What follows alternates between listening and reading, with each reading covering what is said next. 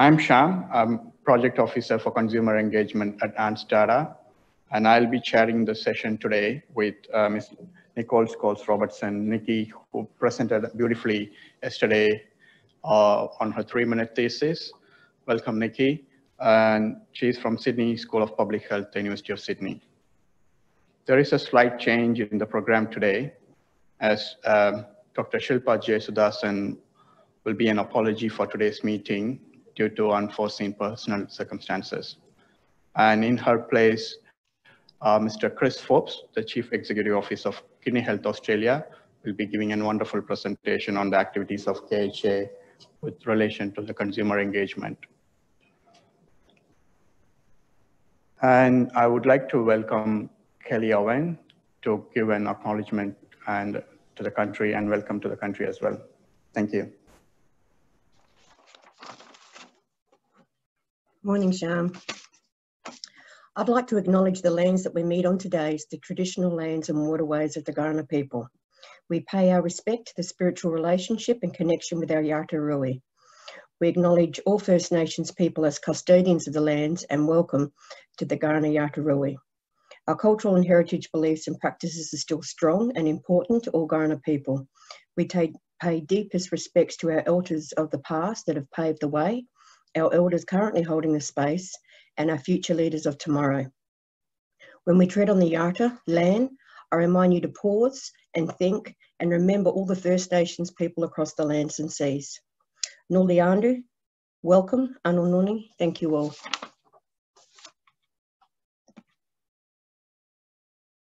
Just reflecting on yesterday's session, I think you all listened to Professor Jonathan Craig about his views on the BEAT-CKD achievements over the last 5 years. And one of his favorite things he said was the strong consumer voice shaping what we do in the future. So that shows the importance of this session. And also the patient preferences for decision-making was one of the implementation of BEAT-CKD project. And as Dr. Martin Howell presented, CARI got 100% of consumer involvement, which is really good. And that's what we want to look forward moving in the research space. And also this highlights the new paradigm shift in the consumer research and how research is done in Australia. It underpins the saying, nothing about us without us. This is the reason why this session is close to my heart, because yesterday's session was all about big ideas and the big brains talked what they want to do. But today is all about emotions. You'll hear stories from consumers and their stories which are deeply, deeply emotional. So please understand our emotions. If you are a consumer and if it triggers any emotions or any stressful events, just speak with your medical team. Few housekeeping stuff to go through. If you are an attendee, you will have very minimum facility. You can use the chat box to chat with the panelist. You can use the Q&A box to ask the questions, and you can send your question anonymously as well. For SAMRI audience, please use the mics provided by our wonderful team. The organizing team have gone to great lengths, and you guys are so privileged to be here. So you can just use the mic to ask the questions. For speakers, once your presentation is over, please make sure you mute your microphone.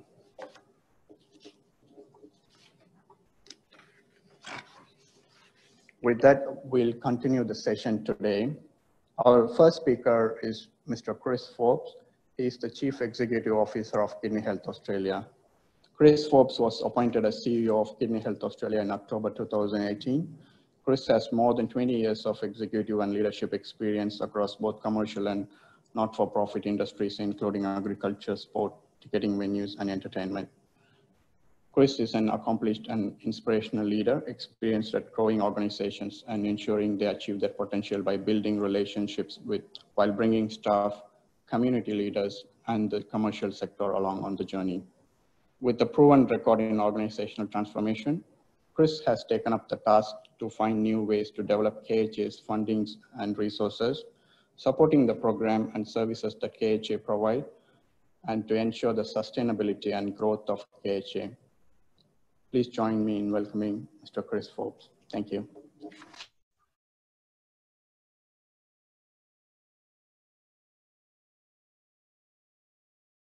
Presentation is all the way from UK. It is from Ms. Fiona Loud. It is a recorded presentation. So if you have any question, please type on the Q&A box as usual, and we'll get your answer by sending an email to Fiona. So Fiona is spent 5 years on dialysis after her kidneys failed before a transplant from her husband in 2006.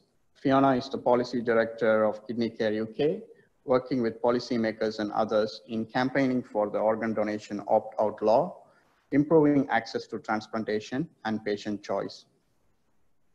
She set up and chairs the UK Renal Registry Patient Council and been a member of many NICE kidney guideline groups. So NICE is the National Institute for Health Care and Excellence. And it's my privilege to show what Fiona has done at UK Renal Registry, because UK Renal Registry is very much patient focused, and their annual reports are published in a patient-friendly format as well. So now I'm going to play a presentation from Ms. Fiona Loud. Thank you.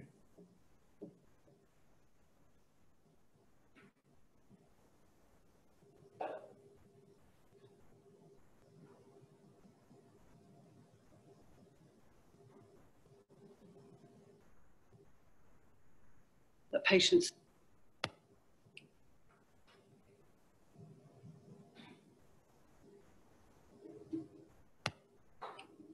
Hello, good day. My name is Fiona Loud, and I am the Policy Director for Kidney Care UK. We're the UK Kidney Patient Support Charity, and I'm delighted today to be speaking to you at the BEAT-CKD Forum about people with kidney disease and how we can use our voices to work together to improve kidney care. Before I go into the talk itself, I'd just like to mention that I am also someone with kidney disease. I spent 5 years on dialysis, and 13.5 years ago, I was fortunate enough to receive a living transplant donation from my husband, Keith, which has kept me well up to now. So on to the talk. Every day in the UK, about 20 people will develop kidney failure. We have about 65,000 in total on renal replacement therapy, and that's split with 35,000 being a transplant and about 30,000 on dialysis. So it's moved over the years to the default now being more people with transplants than on dialysis. But because every day people's kidneys keep failing, and every day some people didn't know they were going to fail in advance, and because standards of care, the way in which we work together, isn't perfect by any means, there is much, much more for us all to do. So we very much see that patients are partners to improving care. And I want to use the talk today to bring out some examples of impact of that, working with registries, a little bit about research as well. But first to the charity. So we were founded just over 40 years ago now. We were originally called the British Kidney Patient Association, and very sadly our founder, Mrs. Elizabeth Ward, died last week at the age of 93. It was her son that had kidney failure, so she lived a good and long life, setting up the first ever kidney donor card in our country, and her contribution is well recognised in the work that we do. She has such an amazing effect on kidney care overall. Many of us working for the charity are patients ourselves.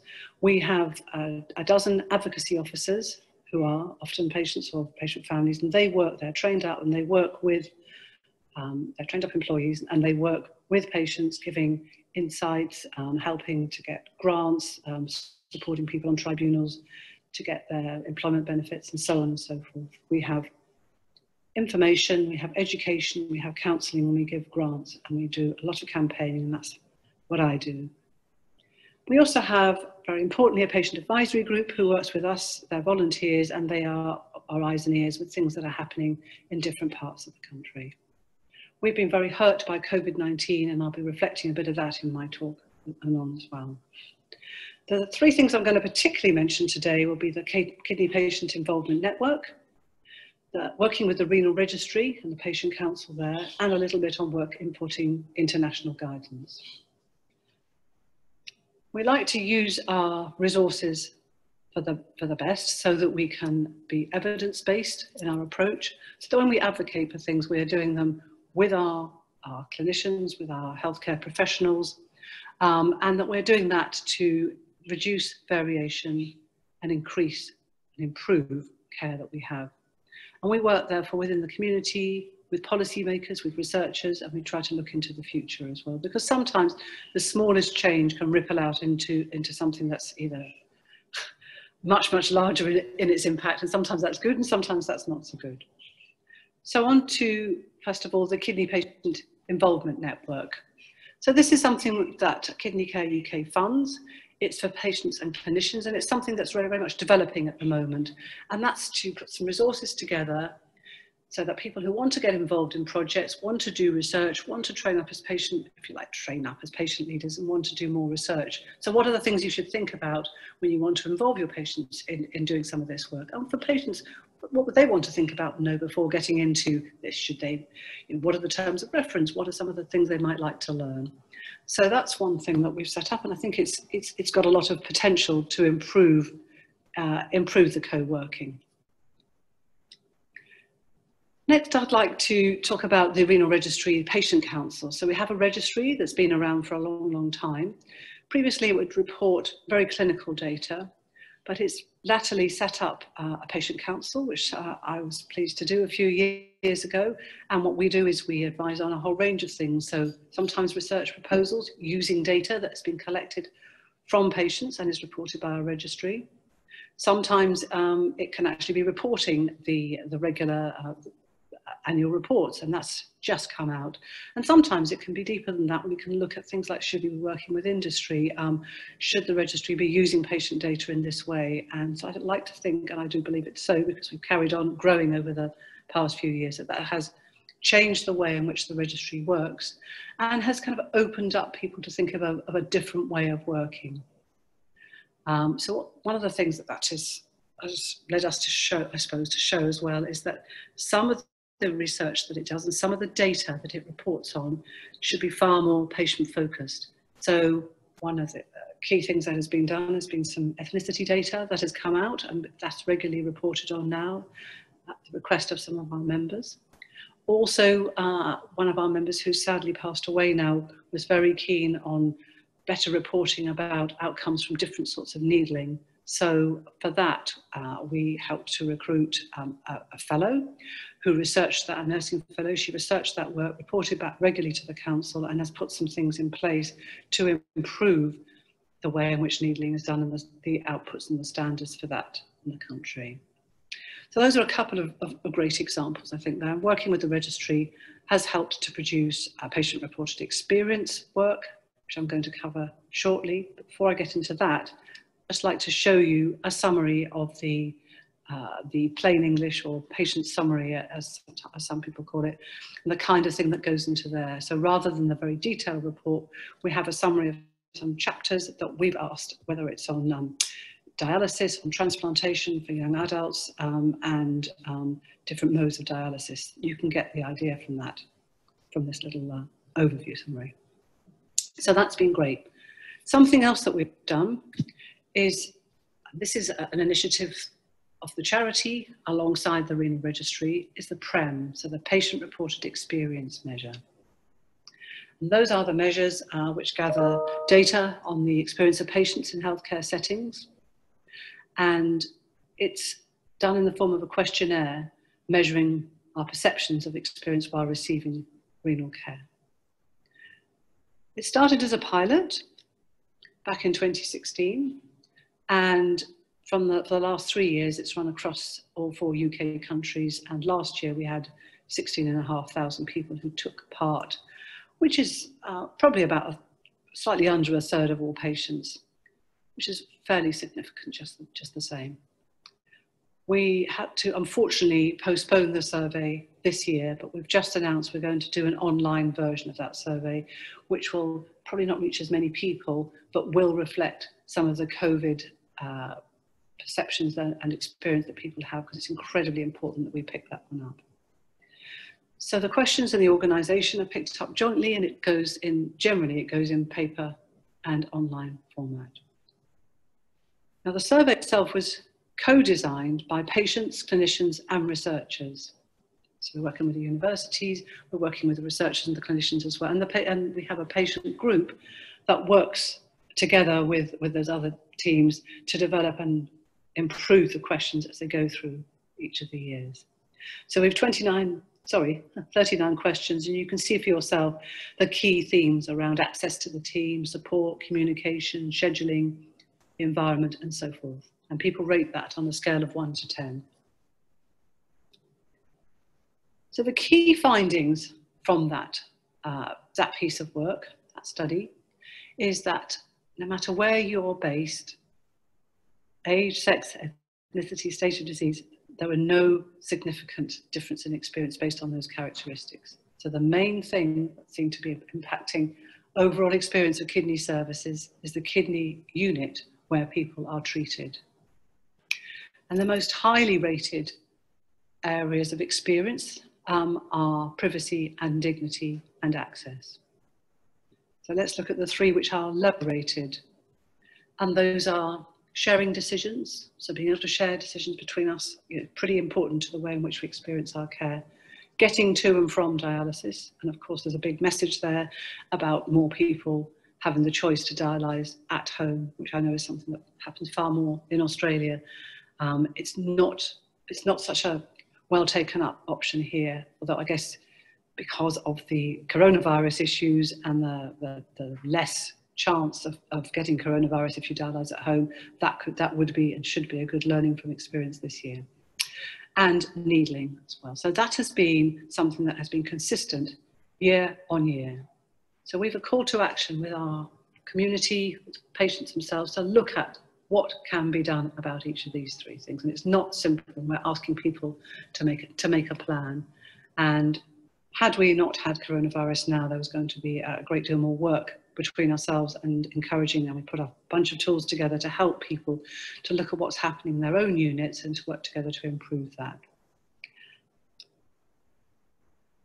So you can review how your own centre is going by looking against the national average, and you won't be able to read that, but that thing on the left-hand side, there's lots and lots of different units, and you can see there's quite a range of experience there. And this one is kind of the overall experience about how well you would grade your experience. Because if you think most of your life when you're on dialysis, an awful lot of it you're in the unit, you're on treatment. So it's pretty important that people would understand and learn from what is going on there locally. So we've summarised up the national results here, and you'll be able to see that overall experience, if it's rated up to 7, is rated quite high actually, but nevertheless, we still see that opportunity for improvement and the variation between different parts of the country. And we've compared the mean scores by theme year to year. And what you'll see is there's not actually a great deal of difference from year to year. And that is definitely why this year was going to be the one to pick up and try and get some further movement on that. Because there's one thing asking people, but getting the same answer year after year is not that encouraging to patients. So when you do a piece of work, research, feedback back to people, but also look at what we can do to improve. And you can actually look into your local results in more detail by this new interactive facility that's there on the renal registry portal, which is a good one. And finally here, we've asked everybody to share their experience using Kidney Prem, and that's, as you'll have gathered, an ongoing piece of work. Now I'd like to move on now and cover a couple of other things in the time I've got available. So one is about inputting into national guidance. We have something called NICE here, the National Institute of Health and Clinical Excellence, and we do put forward patients, or I myself take part in some various technology appraisals which look at all sorts of research, and we work with a lot of our clinicians, health economists and so on and so forth. And I wanted just to share a few tips and learnings from that as well. So getting patient representatives can be difficult on some of these things. So that's really what KPIN is about, the Kidney Patient Involvement Network I mentioned earlier. Helping people to understand what opportunities are available and offering, being open with the support you've got for them, trying not to do too much on the way of paperwork and process if you can possibly avoid it. So make it as easy as possible. Put yourself in the, in the shoes of the consumer. Also remember people's health state. It does change, and sadly a lot of the people that we work with, as you'll already gather, do pass away and their health state changes. But actually help to give people confidence, because what they do, what you do as a patient, can be incredibly impactful. And I've seen that in some of these technology appraisals. It's not everybody's cup of tea to work on a technology appraisal, but there are other ways in which people can help too. So I'm just going to give you one example of that. We have something called Kidney Kitchen, a place where you can go and get dietary inspiration. You know, kidney failure, diet is challenging, isn't it? Especially for those on dialysis. So we put some things together here and some lovely YouTube recipes, and it's worked with the dietitians. So when we did that, we thought, well, that's great, that's marvelous. But actually, how does that link up with guidance?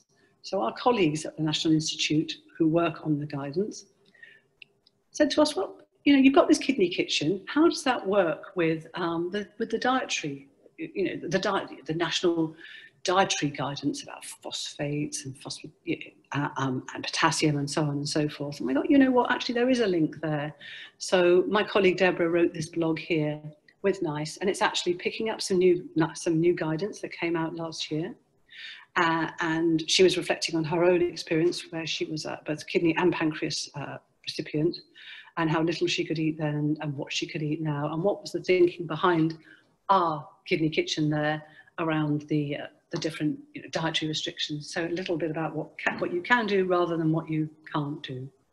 And that was a great example of being able to put kind of research, guidance and practice into place.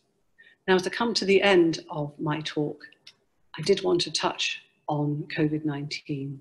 We did a piece of research ourselves, and we asked our patients how they'd been experiencing COVID. We did this in May 2020, and we had about 1,200 patients responding. Many of those patients reported a mental health impact.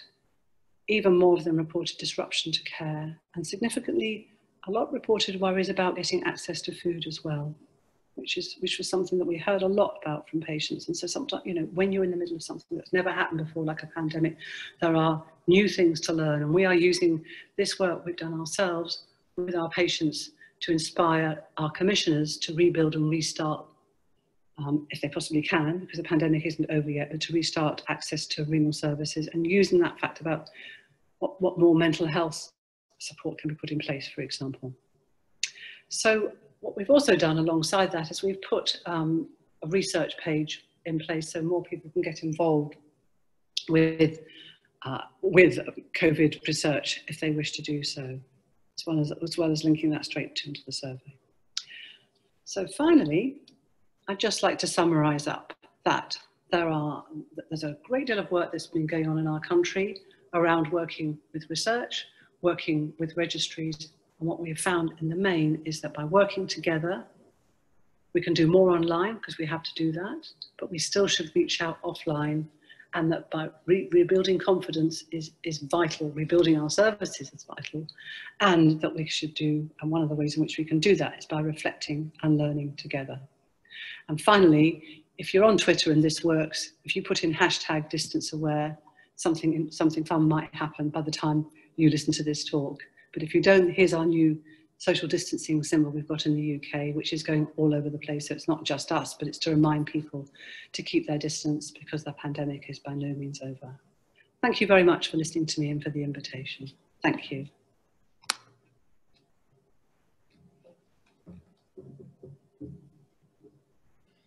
Thanks, Fiona. That was a great presentation, and I would encourage the attendees to type their question on the Q&A box, and we'll track those and then send it to Fiona for answers. Thank you. I'm going to hand over to Nikki to introduce our next speaker. Thanks. Hi everyone, I'm very excited to welcome Kelly Owen, who has done a fantastic job with Welcome to Country at the start. But I'm very much looking forward to listening to her talk on changes in consumer engagement for Aboriginal and Torres Strait Islander people, and learning a bit more about her work that she does there. I think I was very excited to find out about her first-hand knowledge of kidney transplant journey, but also that her background with a Bachelor of Education and Master of Indigenous Language degrees. I can't wait to hear more about your talk. Welcome again, Kelly. Thank you for being a part of today.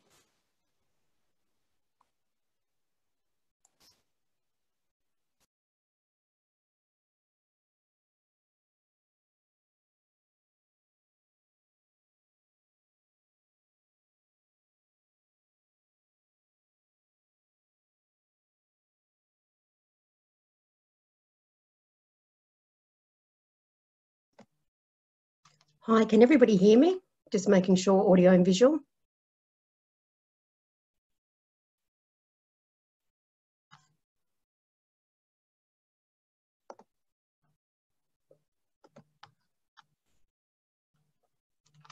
Awesome, thank you.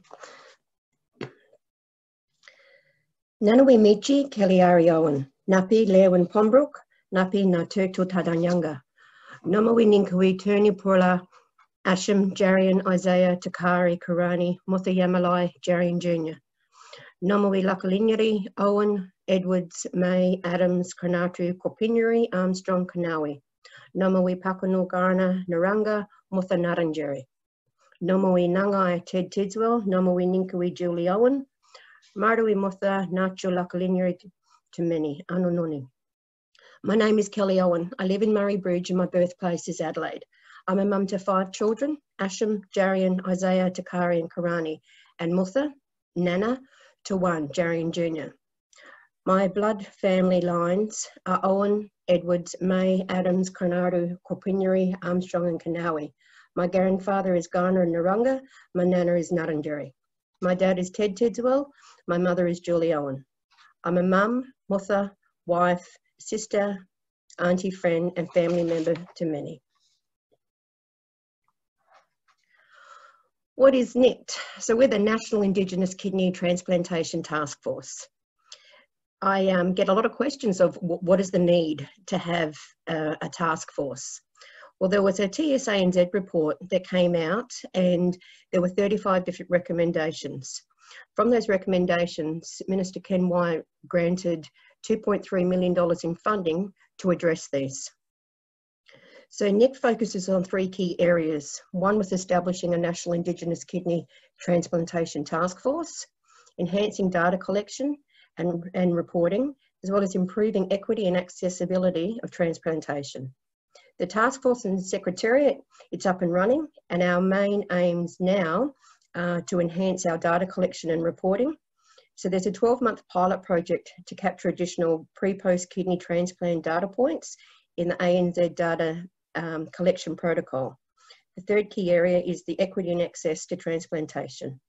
We're establishing Indigenous reference groups at 5 national transplant units to help design pathways and models of care that are culturally appropriate.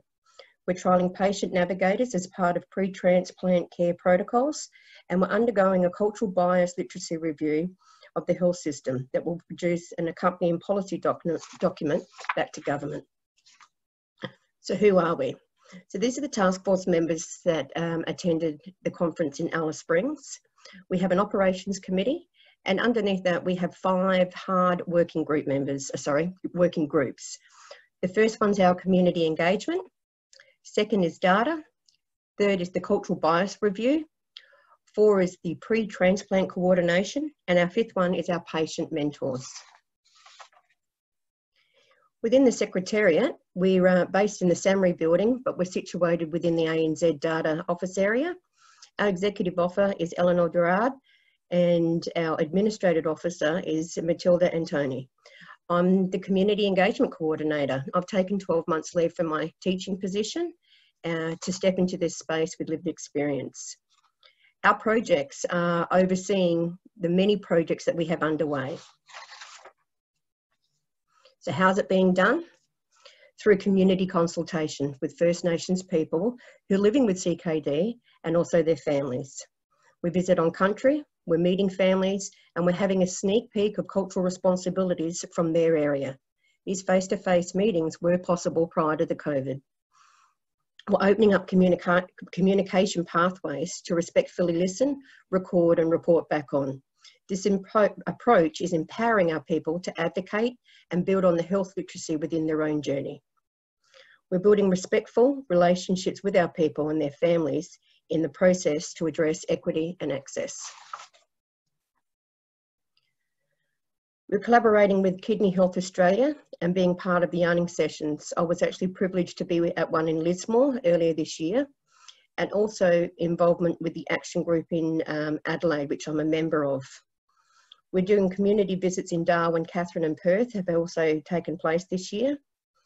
The national projects that are underway across 4 states and territories through sponsorships. We focused on the transplantations, patient mentors and establishing these 5 reference groups. The cultural bias review is being undertaken to inform policy documents and address these. So the sponsorship program was announced and 1.04 million was offered to 8 different sponsors. The next slide will just be an outline of the projects and who benefited from this money. So as you can see, they range across Australia in delivery on outreach of kidney transplant education and assessment in rural and remote areas, establishing a transplant-focused patient mentor pilot projects and Indigenous reference groups and strengthening the Aboriginal and Torres Strait Islander health workforce in kidney transplant settings.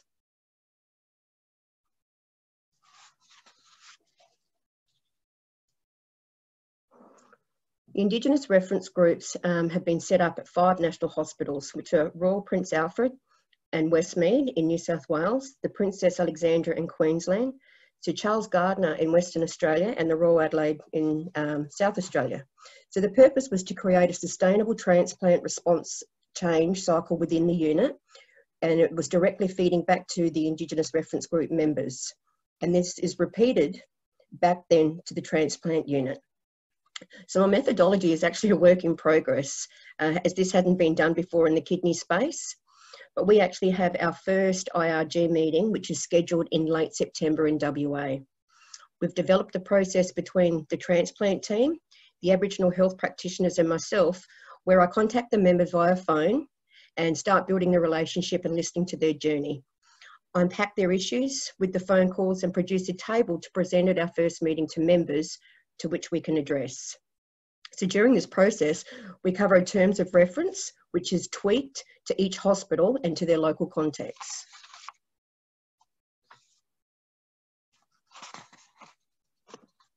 We've had lots of yarning happening across these hospitals with patients.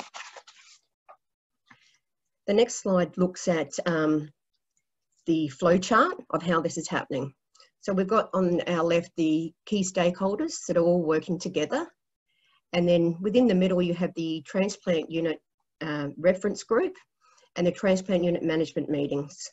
So in the green, the middle green circle, I'm working with the actual members, the Indigenous liaison or Aboriginal health practitioners within the hospital and transplant coordinators. We bring all that information together and we develop a report, and we're trying to align it with their reconciliation action plan within the hospital. And then we present it back to the transplant unit management meetings. And ultimately, we're looking for a transplant unit response. So we want to change in policy and practice to support better outcomes, so better transplant outcomes for First Nations people. We also have a national member panel. A lot of people are asking why have we got an actual panel set up? Well, it's to shine a light on the health services that don't deliver culturally appropriate care, to help educate staff and give solutions focusing on equity and access to transplantation amongst our people. So the purpose is to have state representatives within each jurisdiction to advocate and voice their issues to address and solve it together. Here's a distribution of our panel members. This was back in March. Since then, we've grown to 68 members across Australia. We have the hunting team on the top photo, and the bottom one was down in Catherine. So the hunting team's in Darwin, and these were the first community engagement meetings that I was having before COVID hit.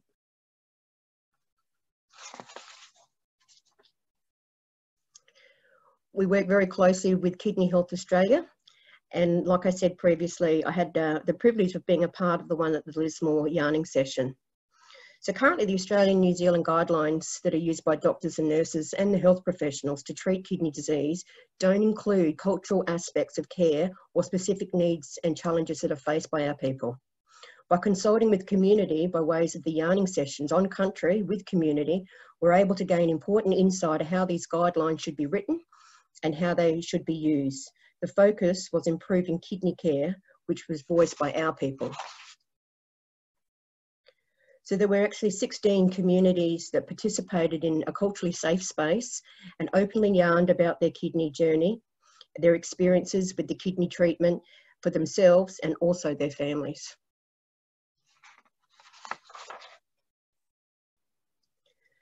I'm also a member of Action in Adelaide. So Action stands for Aboriginal Kidney Care Together, Improving Actions Now. So our aim is to identify and respond to the needs of Aboriginal kidney patients and their families living within the South Australian area. And we're a deadly group of Aboriginal patients and families focusing on better kidney care and improving the outcomes now, not just talking about it. And we're all great support for one another. Here's a group photo. So obviously the need was evident, and through an MRFF funding grant, the Action Research Team was established, and then the Action Reference Group.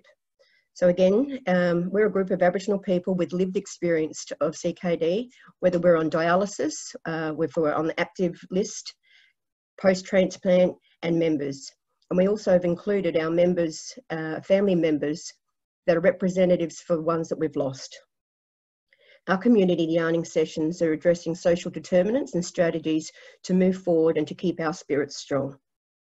We're focusing on patient journey mapping to unpack complex paths and identify the barriers that we face from remote, rural and metro areas. Here's a bit of a chart of who we're actually working with, from community to the University of Adelaide, within SAMRI, the Chronic Kidney Consortium, Aboriginal Health Services, Kidney Health Australia, and also Purple House. So the reference group covers our community consultations, the journey mapping, and then we break down and focus on what's happening within the community. We're looking at finding, analysing that information and coming up with findings and recommendations, ultimately to help KHA CARI guidelines.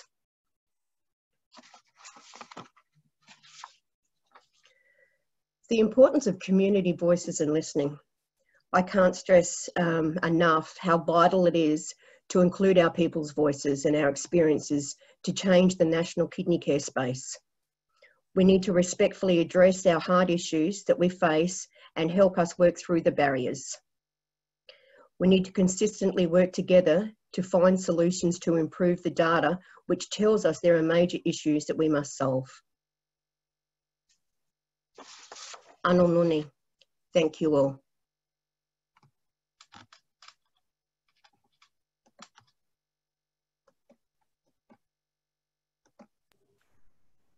Thank you so much, Kelly. That was fantastic. I was just going to see if there's any questions out there at the moment, but I just want to make one comment, is that I met some beautiful people from Kempsey, which is down the road from where I live in Armidale, and two of them had gone up to Lismore to attend the yarning circle, and it was their first time being involved, and they came away from that with very changed perspectives on providing treatment of care to the dialysis unit where they were working in Kempsey at that stage. So yeah, I think we have one more. Oh no, just a thank you from Martin Howe. So if there's any other question. Oh, here we go. Martin was asking if there is security of funding for the advisory board, Kelly.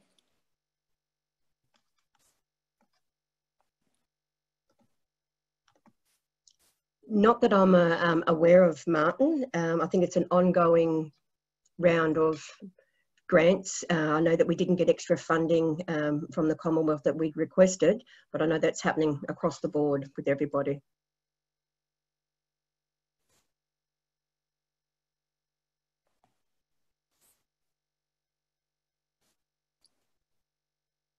Thank you so much.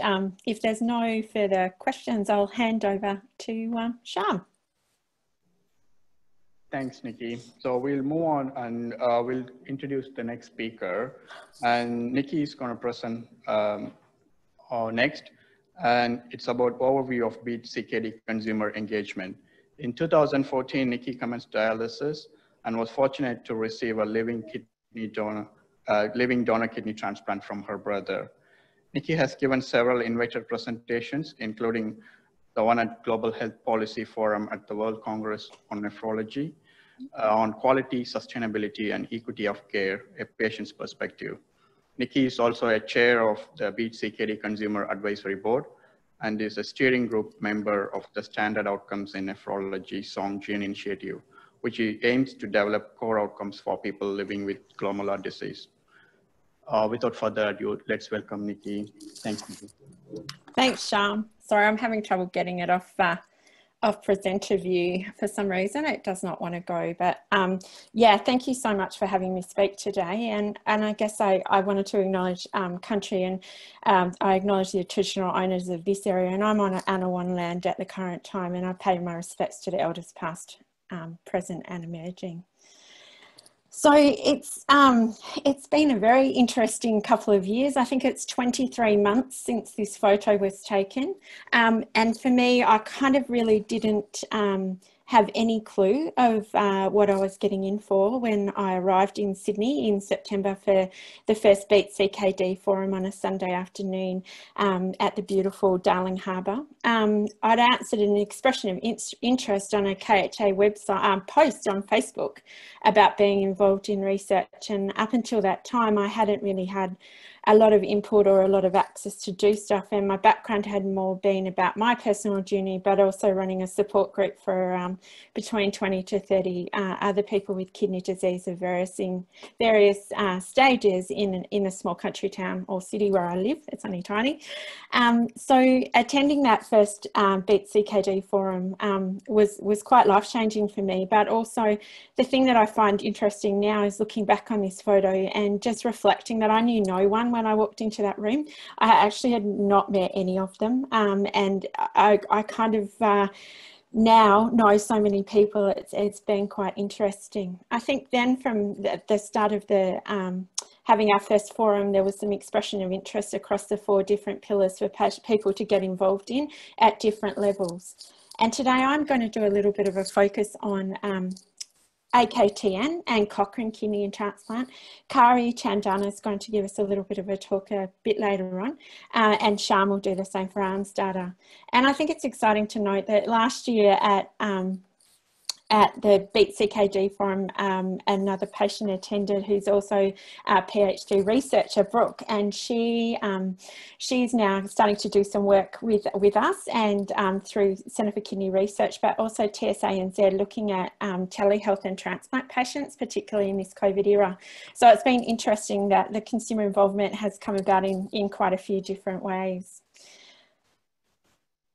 I think this is a slide that was shared by Stephen yesterday, some of it, but I think this really encompasses some of the great meetings and forums, and I think to acknowledge the amount of work that was put into getting these together was incredible. I really enjoyed attending. I'm sorry that I'm in the photos, but other than that, it was fantastic for us, for me, to go along and hear speakers on those first days. And I'd never met Amber, who co-chaired with Stephen in the first session, and it was just fantastic to hear of her story and to hear other people actually talking about the issues and really how those issues had impacted impacted their life, and I guess what the needs were. And I hadn't ever actually been in a situation where I'd heard people share at that kind of level, but also wanting to make things better. And I think underpinning all our consumer involvement is really that we want to make things better for those, for other people who are on this journey of chronic kidney disease.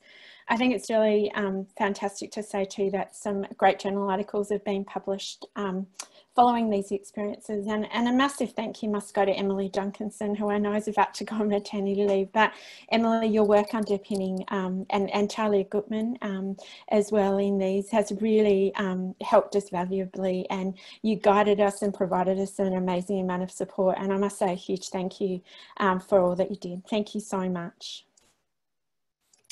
I just wanted to go on and talk a little bit about AKT, and I've kind of been working with AKT and now for about 18 months, I think, across a few different levels. And some of these studies are not ones that I'm personally involved in, but what we wanted to do was highlight the different degrees of consumer involvement across some of the different studies, but also a bit of a reflection from some of the investigators or chief investigators on these projects as to how they felt the consumer involvement had actually impacted them or impacted the study.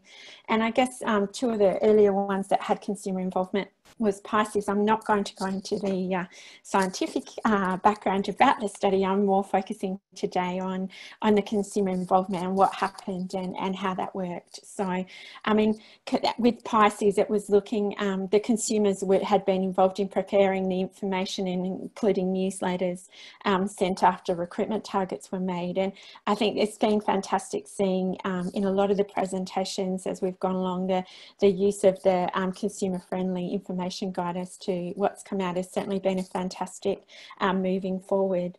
TeachPD, and which is in cooperation with the Home Network and also Kidney Trial AKT, and it was wonderful to meet the very passionate Josephine Chow, but also to meet the lovely consumer who's been working with them throughout the whole life cycle and is a very marked part of decision making and how things go forward in this trial. And I think Neil sums it up really, really well, particularly with the last line: we cannot move away from consumer involvement, and indeed we need to enhance it even more. And that's fantastic to see people heading in this direction.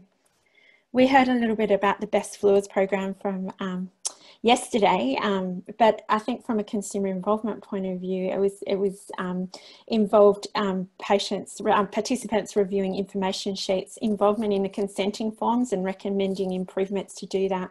And anybody who's been involved in the consenting process for a clinical trial knows that it can sometimes be quite complicated and sometimes presented in a way that is not at all easy to understand. So this is a great body of work that people have been doing, actually making these more understandable and more usable, and I think that's a great assist going forward, and it certainly must have an impact. I'm not sure of the data, but certainly must have an impact on our ability to actually sign people up and actually recruit people to trials. I think too, the consumer input was going to be, will be sought for the design of the trial results summary, and also get anything to do with patient-facing documents, and that really patients do have a role, and consumers have a huge role in actually disseminating the information of any of the trial results summaries, as we'll see. I think Michael Collins, who's the lead investigator on this one, I liked his comment down the bottom, which says it shows respect for the very people that we are trying to improve outcomes for through our research by ensuring they know how their contribution to the study can or did make a difference. And I think this is really important, that it's really important any consumer involvement that is had is that there is feedback from the investigating team as to how that changed and how that modified and how that assisted with that study going forward. CKD fix, and we heard a bit about this yesterday from David, and the results here were fantastic, and how that was put in a great infographic was really well done. And I think the plain English trial results summary was great, and also it was really important. Kidney Health New Zealand consumer reps were involved in this, and a lot of our work is very much Australia and New Zealand, and I mean, one of the points I'll expand on is around find that we do need to have more Aboriginal and Torres Strait Islander input into these trials and the clinical trials going forward. But that also goes for the Maori people and also the Pacific Islander, who we know are quite a large population within kidney health New Zealand. So I think that's certainly one place we do need to go. And David said there that the consumer engagement was pivotal to its success, particularly around the areas of communicating. So yeah. Valid. We had a little bit about this study yesterday from Andrea Viatelli, and I think Andrea's been fantastic to work with, and I've had, not particularly on this trial, but other trials, and has been very aware of consumer involvement and working with us very closely on different things. And I think the Valid study idea was the result of song, which is all about consumer engagement and talking to consumers, but also caregivers. So it's really important that caregivers also have a part in all these things to say. And in this too, there are 2 consumers who are on the trial steering committee as well. And I think for Andrea, she does have here by inviting patients to share what they feel are important health outcomes, we are able to design impactful studies that are ultimately address what is relevant to both patients and their treating healthcare professionals. We are in a relationship where it's really about a balancing act of our priorities so that we can have the best outcomes. NavKids 2 has had quite a phenomenal amount of consumer involvement in it, and this is a great study which was talked a little bit about yesterday, but I think there's been significant consumer involvement involved in the document preparation and information sheets, and the study will continue to seek consumer involvement. But I think this one, particularly Chandana, has had a huge role in this, and we'll be hearing more from her about Kari. But I think Chandana's work with recruitment and meeting with families to sign them up to be involved in the NavKids 2 has been quite crucial and critical in actually recruiting patients. She's in the front line with Rabia, actually working closely with these families, sharing her story. And I think sharing our stories is very powerful with people who, if they're unsure as to what this trial might be about, but and Chandana's understanding and her need that she at times would have found having a patient navigator for her and her daughter navigating through the services they need is vital to recruitment in this study. Excuse the photo of my face in this one. I wanted to put the MFIT across there, but MFIT's been very exciting. It's come out of the song as well, but it's looking at mobile exercise app to improve fatigue in patients on dialysis, and this was a core outcome from the song HD. I think the interesting thing here was that it's had an MRF successful grant, and there was one consumer CI and one AI, and the AI was Indigenous. And I think it's really important going forward that this will be a big change going forward. I think that the exciting thing that this has had consumer involvement the whole way through and will continue to do so. The GOAL trial, this is a new study that at the moment that we've been working on. At the moment, there's been active consumer engagement, and the exciting thing about GOAL is that this is not just with nephrologists that we've been working on the nephrology research community. This has actually been working across geriatricians as well, and those people that we've been working with, they haven't actually had a lot of experience with working with having consumers involved in the research process, so it's been a very big learning curve for them. And also those of us on it. I think at the moment there is definitely active, we had a meeting this morning across all stages of the trial design, from design to dissemination. There was an associate investigator on the grant application. There's 2 representatives on the trial steering committee, and yesterday we were talking about the real need for rural and remote people to be involved, and it's really exciting to say that 2 of those people are rural. And I think too that there's a consumer advisory board that's being formed, and all patient documents, and basically looking at translation of any results and moving forward. And first job will be forming the consumer advisory board and training and onboarding. but also would be looking at the ethics documents and providing feedback on that. And I think Professor Ruth Hubbard is a geriatrician, and she has quoted here as saying that she's learnt such a lot from consumers in our team. They've offered insights which have been of practical help, such as preferred methods to record hospital appointments. And it's easy to get lost in the intricacies of protocol development and the challenges of study implementation, but answering consumers' questions always makes me reflect on the fundamental reasons why we're undertaking the study. And I think that's really important, that consumers have a way of bringing people back to what's important. So in summary about AKTN, I just wanted to say that we're at the moment currently developing a lot of resources for across trials that will be modifiable for all trials, looking at consumer involvement terms of references. We're developing new policies for consumers within AKTN, and this looks at things like social media policy, financial reimbursement, a confidentiality agreement, which was quite an interesting one. Donna, there was a confidentiality agreement that the University of Queensland wanted us to use, and I couldn't understand it at all. So Donna has been negotiating quite significantly with the legal department so that we could actually get a confidentiality agreement that was fit for purpose and not completely overwhelming of the consumers at that time. There's another trial which is BEAT-CKD, which is looking at calciphylaxis in dialysis patients, which is quite a rare complication, and they have a consumer group on board really early. There's training plans for education for clinical trials and development of resources for those specific trials, so that the consumers coming on board will actually have some education ready to go so they can understand more about the trials and therefore making them more able to contribute. Consumer input in clinical trials will be at every stage of the research cycle, and I think GOAL, MFIT and NavKids will be really much the standard going forward for consumer involvement in trials at AKTN. And I think the other thing to notice, and I know Vanessa's on here as well, who's on the scientific committee, is that they increased one position on the scientific commission to 2 to actually acknowledge and increase the number of consumers at that level. It's been my absolute pleasure in the last month or two to start doing some work with consumer Cochrane kidney and transplant, and my head has been trying to get my way around all the resources. Cochrane Consumer and Communication has the most amazing amount of resources and training videos and information ready to go. It certainly has a lot already in place, which in other pillars we don't have that, but Cochrane actually has a lot of that in place.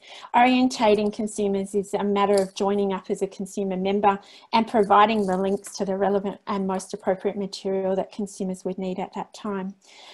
Basically, the processes within Cochrane really make it very straightforward for consumer involvement to be embedded in those processes to make it sustainable. And certainly from my experience with some of the other pillars is we've been doing the consumer involvement, but we haven't actually necessarily had the processes. So we're going to have to, because we were unsure as to how to go about it to a degree, we were learning as we went. So now we're going back and doing the processes. But the good thing with Cochrane is those processes are there, and it's very stable and I like processes. I really quite find it easy to work with. And I think at the line that was in some of the Cochrane stuff was involving stakeholders is invaluable, ensuring that Cochrane evidence is relevant to the people who need it most. And this is around priority setting, and that's certainly where we'll be heading with Cochrane Kidney and Transplant. We'll be looking at a survey that will help to devise what are the priorities of consumers out there, what do they want to know, and what Cochrane reviews are going to be important for them. Plain language summaries within Cochrane Kidney Transplant are fantastic. They are just perfectly suited for consumer involvement. They are a great place to start. They're a part of every Cochrane review. They're currently done by reviewers, but ideally they suit consumer involvement. So this is the first place we're going to start.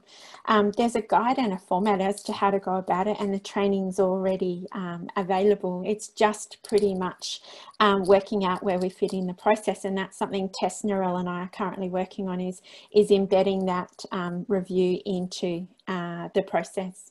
And the other thing is we need to get it out there to consumers, the plain language summary out on social media, and patients more aware of it, because it is such valuable information to use.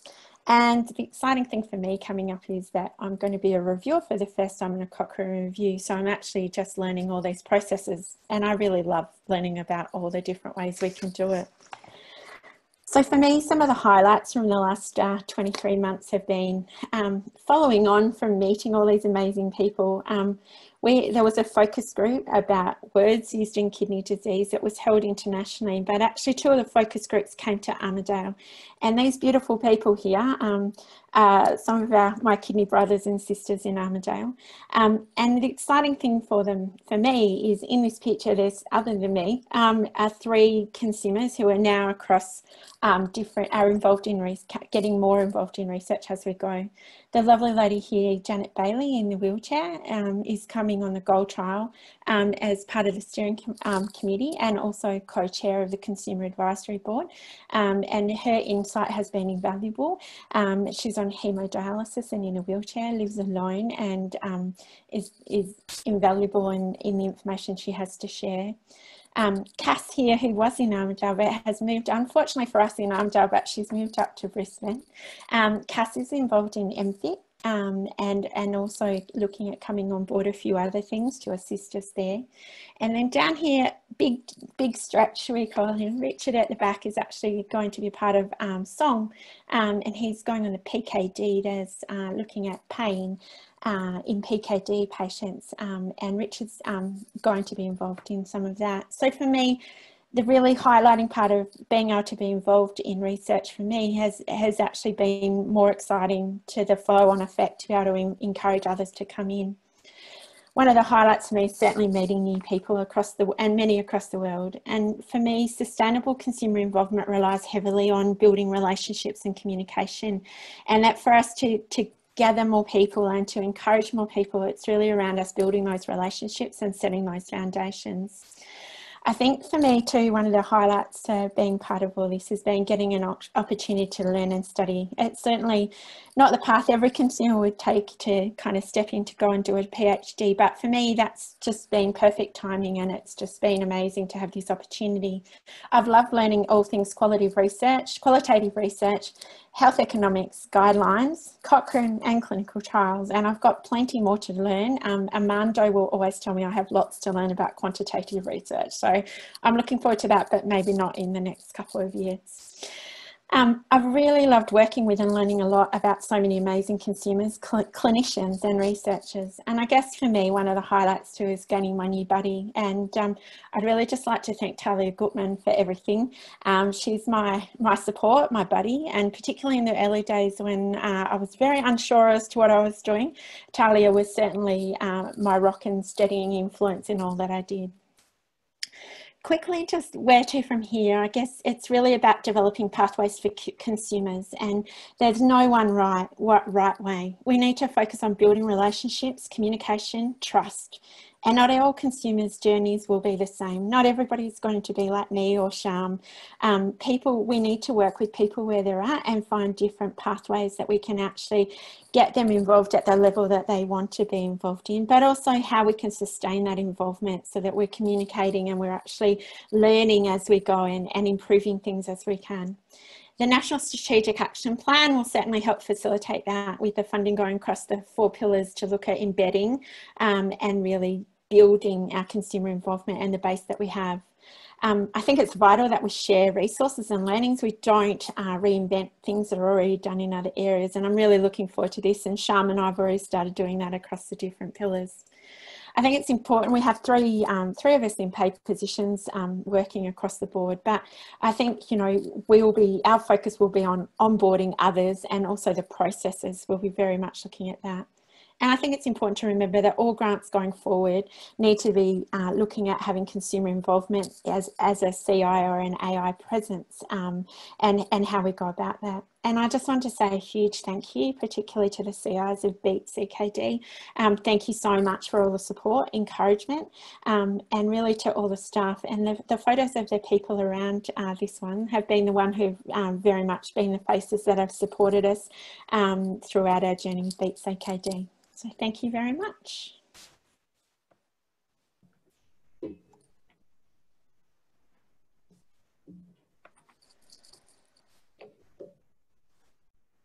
Thanks, Nikki. I know how hard it is for you to present all your amazing work in the 15 minutes you've had, but that was a wonderful presentation.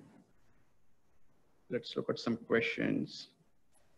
Nicola from Clinical Trials said such an exemplary work, and all praises for you, Nikki, and the team.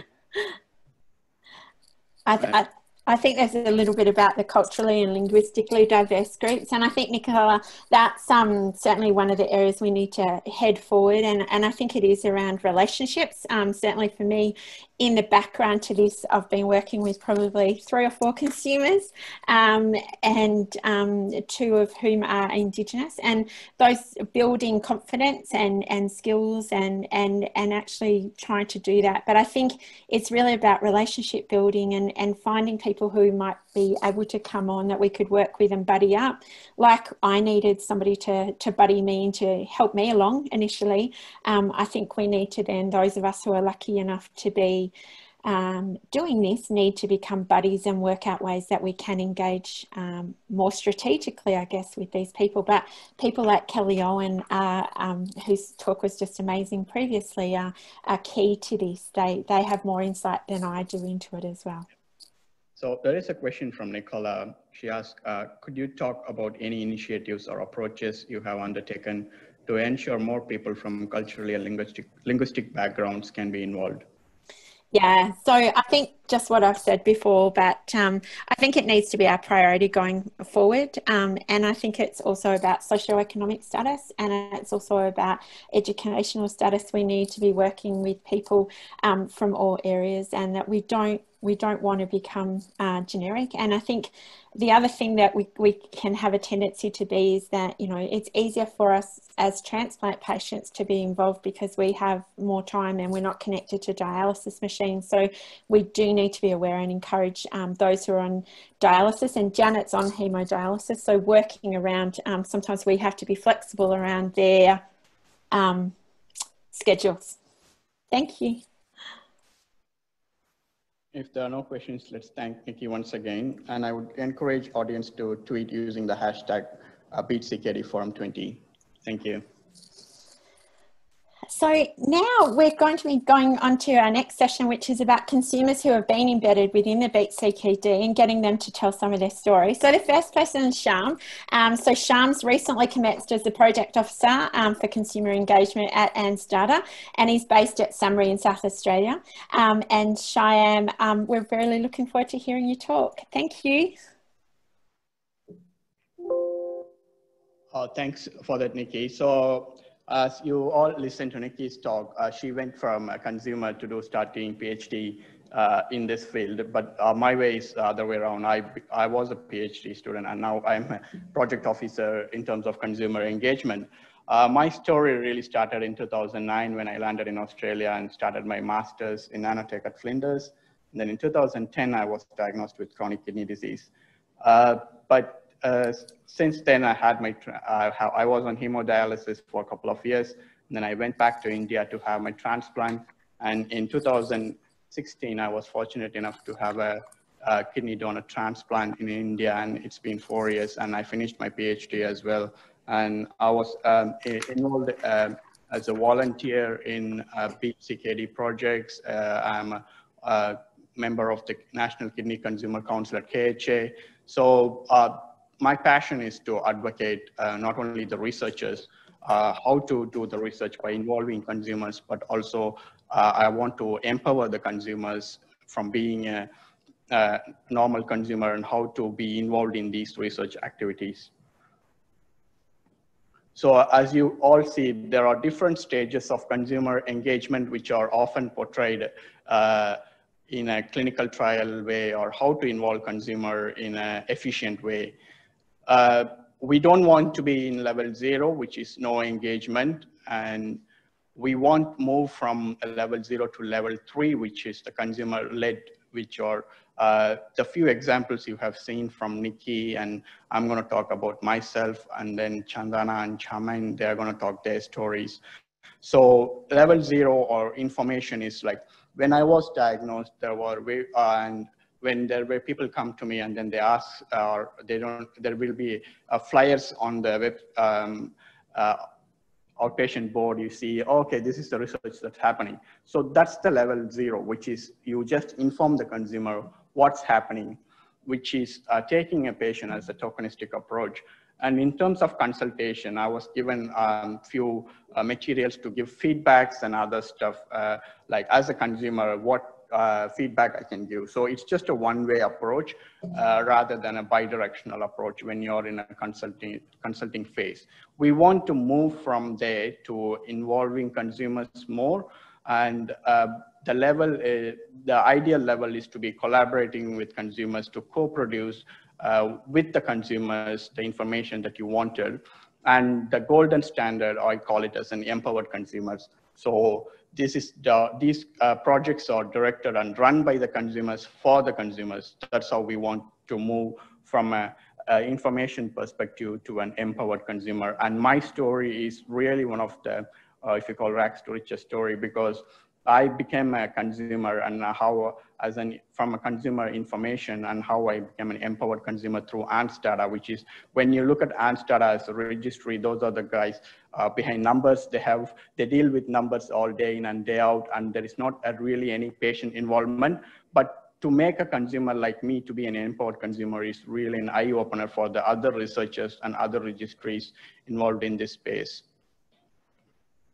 So one of the early collaborative projects, as I said earlier, is about how I came about. So as you all know, ANZDATA produces annual reports each year, and those are very specific for clinicians and researchers. And it's a 200-page long document. You can go to the website and then download it, and there are a lot of information for clinicians.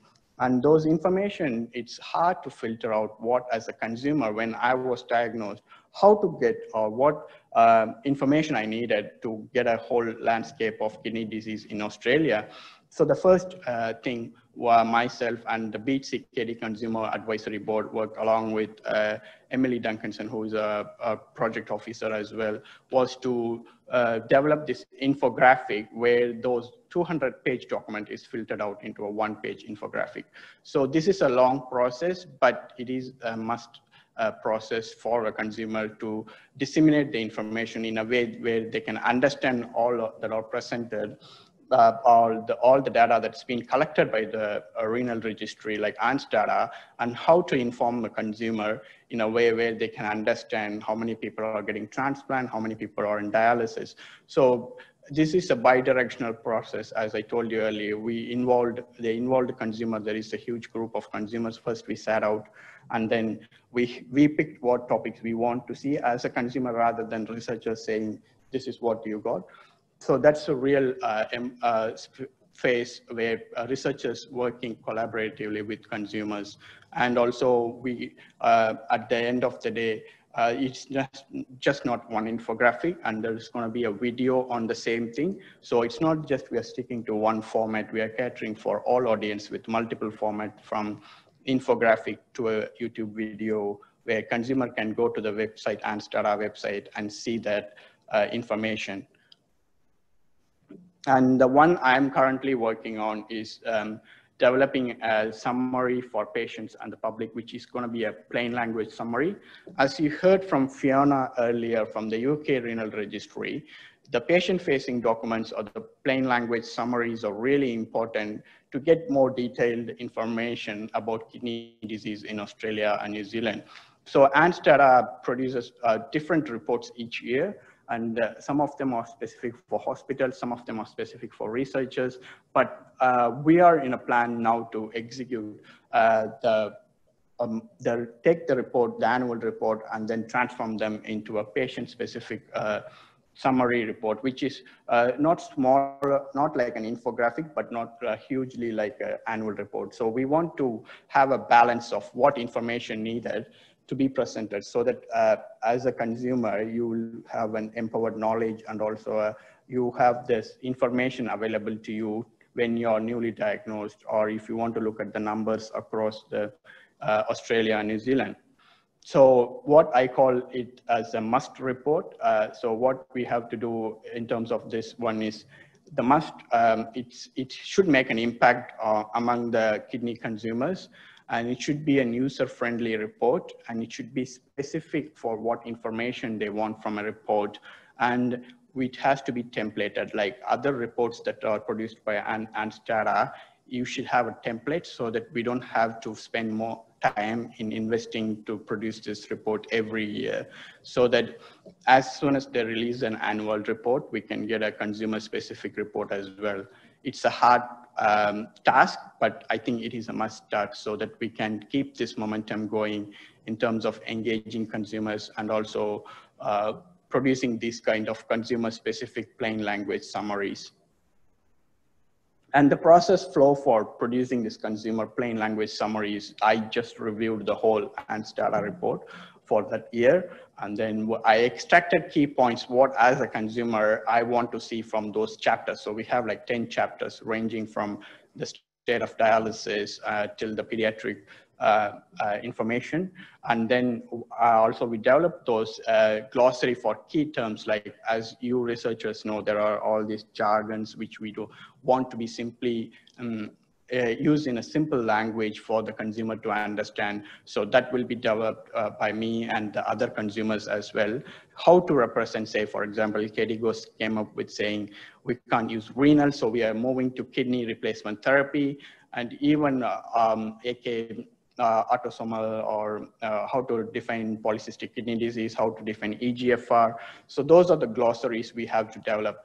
And then I presented the key points using images and infographics and graph in a visually appealing way, and also not just a boring pie chart or an Excel line chart. So how to present the data in a patient-specific way, and then I draft a version of the consumer report and then send it to the broader consumer advisory board, because in a consumer world, we don't want to include just one patient. So minimum one patient, maximum N number. So we should at least have one patient in your consumer board, and the more number is good.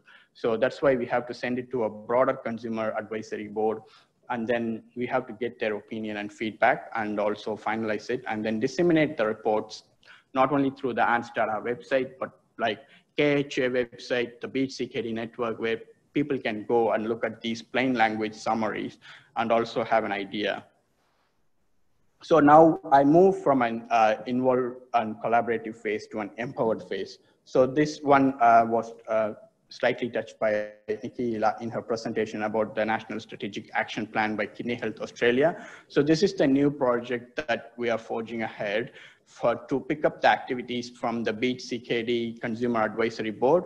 So we want to break those silos, and then we have to work cohesively together from now on to improve the consumer participation. So this grant is provided under the Public Health and Chronic Disease Program, and it aligns with the KHA's National Strategic Action Plan, which is to have a consumer network. So the network of consumers from all over Australia, and also they will be an empowered consumer at the end of this project. And the key objectives for the consumer, the network is to establish a national kidney consumer research network, at least of 20 consumers from various expertise and various stages of their kidney disease. And also we have to provide pathways for the consumers to produce research across participating programs from priority setting through the implementation. So in the whole of research cycle, we have to include the consumer from every step, from the priority setting till the implementation. And also we have to develop a one-stop shop for the consumers to go and get educated on how to produce these reports, or how to be involved in a research, those kind of things. We have to host that on a website. So that's a main thing for both, not only for the consumers, but also for a researcher when you research, and how to involve consumer in your research. So those are the things we have to develop. And also support, as Nikki mentioned, the support of research officers or research buddies are really important in when you're engaging with consumers, because we all have a lived experience. We have a story to tell, but how do you support us in providing what we need in terms of training to transfer that lived experience, the soft skill set or the soft skill set we carry into an actionable one. So that's the support is critical for consumer engagement work. And also we have to disseminate this information, and also by doing some workshop, there will be a lot of, we are hoping to do a lot of virtual workshops for how to disseminate the research that's across to the consumers, so that consumer will have an idea and have a say whether that research is really helpful for them. So the whole look will be like the 4 pillars that are already in the BEAT-CKD, embedded in the BEAT-CKD will be there. But we will have to work towards those 4 pillars to have the consumer group, so that each pillar can go to that consumer group, and then they can empower them, they can get the resources, they can teach them. But we all work in cohesion, not in a silo. So the information sharing across those pillars is going to be more enriched with the network formation. So we have a nucleus of people where myself, Nikki, and other project officers will drive these 4-pillar consumer network, and we'll engage with other stakeholders like the public to how to disseminate that information from the network to the public space. So I know there will be a lot of researchers asking the question, Shyam, now you told the story, how to involve these consumers in my research, because as a researcher, it is really critical to think about consumer engagement and how to involve consumers. So the top 3 tips I'm going to leave you with are set clear expectations, mentorship, and funding.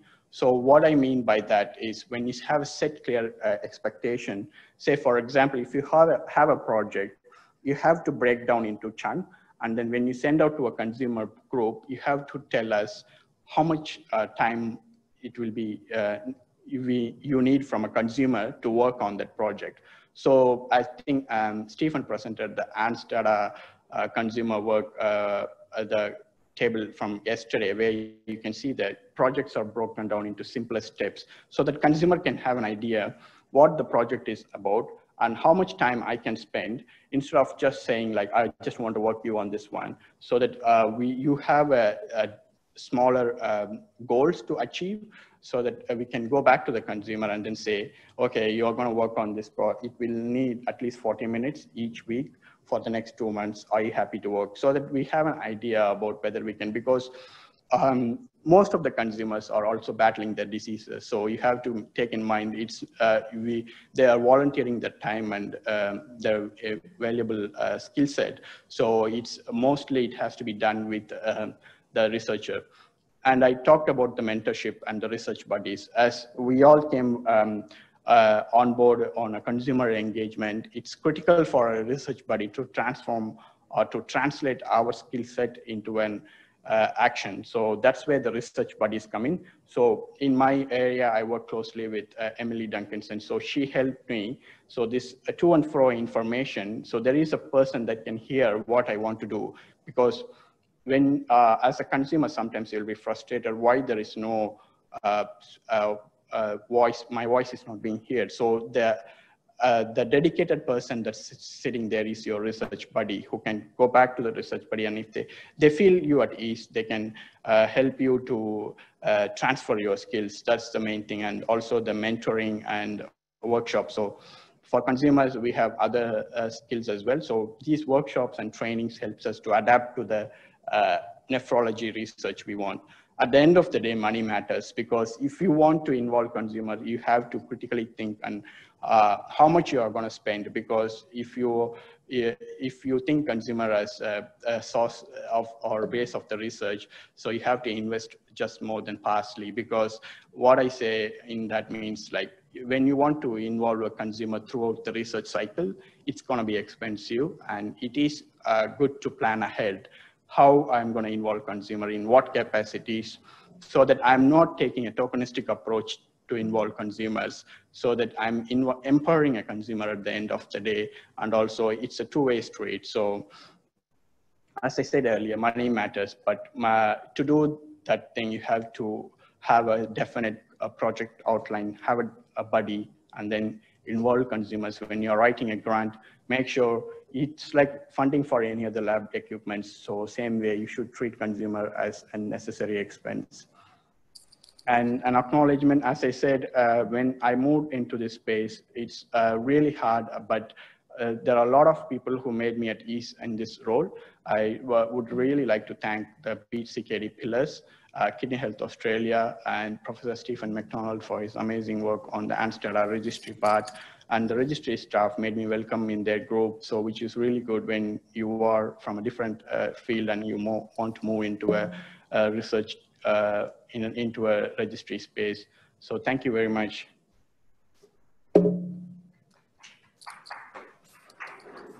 Thanks so much, Sham. That's fantastic.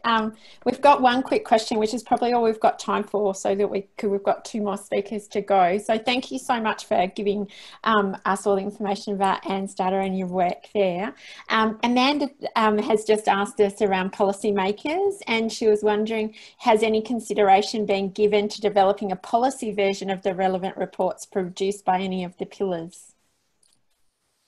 We ideally want to translate these guidelines or reports into policies. And that's where, as you mentioned, Amanda, Chris from Kidney Health Australia, and also our clinical director, Dr. Shilpa Jesudasan, who sits on these BEAT-CKD committees, come in handy, because when people wear multiple hats, they can translate these researchers into policies, because at the end of the day, the money sits with the politicians. And as you said, Chris is going to do a blood test on them. Hopefully that makes more impact on the politicians when they see how many of them are at risk of chronic kidney disease. But I think when we develop these documents for consumers, I think it will translate into a policy through KHA and other advocacy groups. Thank you so much, Sham.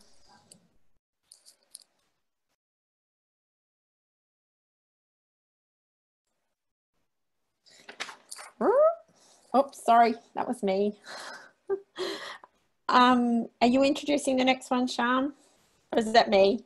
No, I'll go ahead. Yeah. Okay, thank you. So I'm gonna go and introduce Dr. Charmaine Green. Charmaine Green is the manager at PKD Australia and works to support the foundation in their primary objectives to connect, support, educate, and advocate for Australians and their families affected by PKD.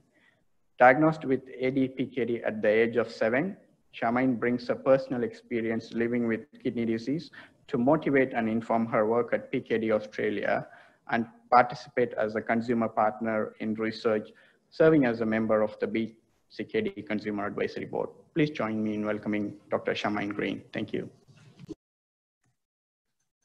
Hi everyone, thanks Shyam. So I've been asked to share my story today. I don't have any slides, so I hope you can follow along. And I'd like to thank you for this opportunity to present today. I would like to acknowledge the Guringai people who are the traditional custodians of the land I am on, and pay my respect to elders past, present, and emerging. When I was a young child, I was diagnosed with autosomal dominant polycystic kidney disease. There was a 50% chance that I would inherit this genetic condition that affected my grandfather, father, and sister. And as I grew up, my special kidneys were simply a fact of life. And healthy living has been a big part of growing up, eating lots of fruit and vegetables and fish, and keeping very active with soccer, swimming, and fishing. And I was sent to school with a large Fred Flintstone drink bottle from Sydney Wonderland, if anyone remembers that place, and ordered to drink the whole thing. So this usually resulted in me tipping out its contents because it made me need to go to the bathroom a lot. And as a child, that was really inconvenient. Fast forward 20 years, and I'm now a patient on the Prevent AD-PKD clinical trial, which is otherwise known as the water trial. That's looking at whether drinking the right amount of water can prevent the progression to kidney failure in AD-PKD. I'm currently prescribed 2.5 litres a day, and it will be amazing if the results of the study are positive, as water is a cheap, safe and effective treatment if it's found to be so, and is something really positive that the patient can do to gain control over a disease that until recently, the only treatment was kidney transplant and dialysis. For many people in the early stages of PKD, they are told not to worry yet, that dialysis is a long way off, but in truth, they are worrying, and it is important to offer psychosocial care. It is scary for me thinking about the future, the thought that my kidney function will one day decline and that I might need a transplant or that it might shorten my life. My family didn't tell me at a young age what it actually meant to have ADPKD, so I never really understood the full implications when I was a child. And I was shielded from these things when my grandfather passed away. I was 4 and he had been sick for a long time. He had had a kidney transplant and was on many medications and had serious side effects. And it got to the stage where he didn't want to be a burden anymore. And my dad felt strongly that it was the medications that made my granddad so sick, and it fueled his distrust in the medical system. And as a means of control over his own health, he really avoided doctor's appointments and didn't medicate his high blood pressure. When I was a teenager, he suffered an aortic aneurysm, which is a rare but devastating complication of PKD and high blood pressure. This weakness and bulging in the wall of his largest artery was life-threatening, and the surgeons managed to do incredible surgery and saved his life. And since then, he has been taking his blood pressure medication and looking after himself too. For me, apart from bouts of urinary tract infections and an incredibly painful infection of a cyst and occasional stabbing pains, I don't believe PKD has stopped me living a normal life. When you have PKD, you're in it for the long haul. And from the outside, people with PKD look like everyone else. And probably this forms part of the reason so many people don't often talk to others about this disease. For me, I look healthy and I want others to think of me as a healthy person and escape the stigma of having a chronic disease. I was always drawn to science, and that's probably one of the reasons I joined the BEAT-CKD advisory committee. And throughout my bachelor degree in medical science, I found a passion for embryo development and the messaging that occurs within cells.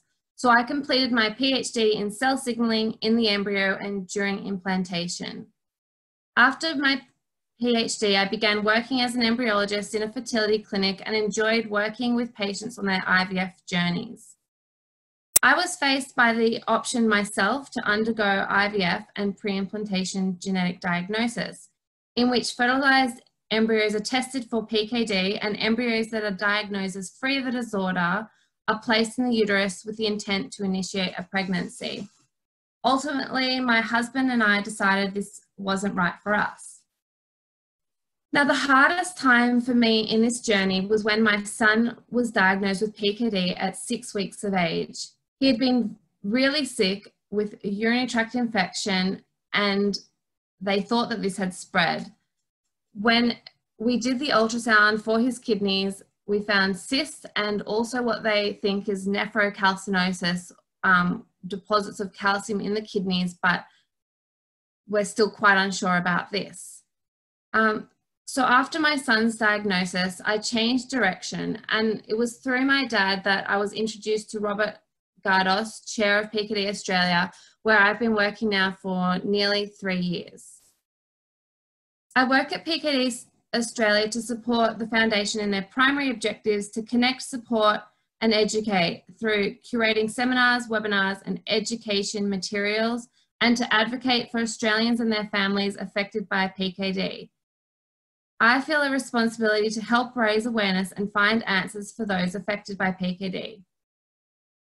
I like to think that my personal experiences living with PKD will provide unique insights and inform my work at PKD Australia and as a member of the BEAT-CKD Consumer Advisory Board. My goal is to keep the patient front and center of mind throughout my work, and I try to draw from a wide range of patient experiences rather than just my own. It is so important to be informed by a diverse range of patient experiences, and I am learning every day, and I'm so grateful to the CKD community who have shared their experiences with me and banded with us for advocacy, support and education. I was introduced to BEAT-CKD through my role at PKD Australia, and it was an exciting opportunity to be able to partner with clinicians and researchers to work to achieve better health outcomes for patients, and to be moving away from the traditional system where the patient has a minimal role in their diagnosis and treatment. After seeing the difficulties my granddad suffered with his health and the risks of medications, my dad made his own decisions about avoiding treatment and not getting regular health checkups as a means of keeping control. This had serious consequences, and my family is lucky my father got a second chance at living. I have been very involved in the decision-making process when it comes to my health, and being able to advocate for my own health has been so crucial and an important aspect of my care. And as you've heard throughout the meeting, I am the expert on me. After experiencing late onset preeclampsia with my first pregnancy, I had the discussion with my nephrologist during my second pregnancy whether to start an aspirin therapy. We decided against it. However, the decision was shared and carefully considered. I did again develop late onset preeclampsia in my second pregnancy. I had spots in my vision and my blood work wasn't ideal. I was told that labor needed to be induced, and I really wanted the birth to be as natural as possible without induction. Even though I consider myself to be quite educated in things concerning my health, I had the wrong information, and this was a barrier that we had to overcome at this time. I had been informed during a pregnancy class that induction of labour would increase my chances of needing a caesarean. However, if my pregnancy was to continue, I would have been a candidate for an emergency caesarean with potential risks for me and my baby. And I'm so glad the doctor on duty took the time to explain the benefits and harms of the decisions I needed to make.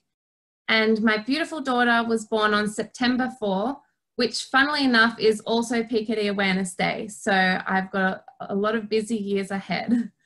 The BEAT-CKD Research Forum has highlighted the value of sharing information between researchers, clinicians and patients, and vice versa, and encourages open discussions between patients and clinicians, meaning patients are less likely to be passive and able to make a more active role in their health journey. Two specific projects that I'm involved with through BEAT-CKD and the Pregnancy and Parenthood in CKD project, is the Pregnancy and Parenthood in CKD project with Professor Shilpa Jesadasan and Dr. Arandi Hewawasam. I was drawn to the Pregnancy and Parenthood in CKD project both as a former embryologist and as a CKD patient who has gone through preeclampsia and having to make difficult decisions around parenthood. I have seen so many women and men on their journeys to try and become parents. Having children is such a deep desire for so many people, and facing fertility issues, whether or not they are due to CKD, is hard. As part of this project, I have joined working groups where we discuss the experiences we have had in order to inform research surrounding the attitudes of health professionals towards pregnancy and CKD, in the hope that candid and early discussions take place where patients receive the information they want in the way that they want. The second project I am on is the IMPEDE clinical trial as a consumer representative. And you may have heard the fantastic news that Associate Professor Andrew Mallett and his team of researchers have just been awarded federal funding to run the IMPEDE trial investigating metformin and its role in ADPKD.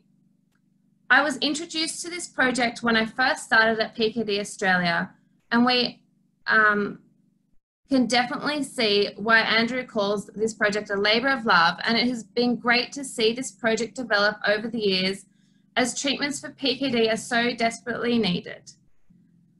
Being part of the BEAT-CKD community has been a fantastic way to connect with other people on the CKD journey and share our stories. It has been a great opportunity to give back and get involved and stay up to date on the latest research in CKD, and I am very hopeful for the future. Thank you everyone for listening. Thank you so much, Charmaine. That was just amazing to hear your story and to share such personal steps from your family and for that journey. And I remember meeting you in Sydney, and you provided me with some amazing information about PKD that I could bring home to the guys in Armidale who had never really seen that or heard other people's stories with it. So thank you for all that you do. Have we got any questions? I can see a question up here. From Jonathan. Yep. Can I ask your decision making tolvaptan? Yes. So at the moment, I am not currently eligible for tolvaptan because my kidney function is fine at the moment. In the future, that will likely change. So at present, being a busy mum of 2, I wouldn't take tolvaptan at the moment because of the need to go to the bathroom a lot. As I mentioned, that was a problem for me in childhood, and it just makes things a little bit tricky. Even being on the water trial, I do wake up throughout the night, and I need to try and balance when I'm drinking the water. So I think in the future it's definitely something I will consider. And I've heard that it can give you like push out your kidney function for, you know, a few extra years, and that's really important. So definitely in the future, and when my lifestyle has changed, I would consider that. Thank you so much for that. Have we got any others? I just thank you. And yeah, I just want to reiterate, thank you so much for sharing so many personal details. It's just fantastic to hear, and then how you've translated all that experience into your work within the research setting. So thank you so much for all the work. Thanks, everyone. Thank you. Our next and final speaker for the session, but certainly not our least, is a good friend of mine, Chandana Guha, who is going to be here today talking about all things CARI guidelines. Chandana is currently a consumer rep and research assistant at the Centre for Kidney Research, and she's a trained statistician. She's fantastic at all the things that I'm not very good at. It's amazing. And she has been a carer of her daughter who received a transplant at the age of 11. And Chandana is currently working with CARI and AKTN, and as I said, on the GOAL and the NavKids 2 trial. Thanks, Chandana, and welcome.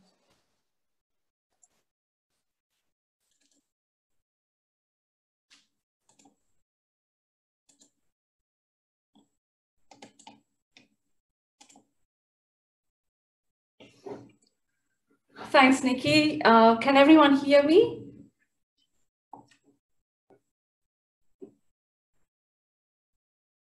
Yes, all good. Cool, thank you.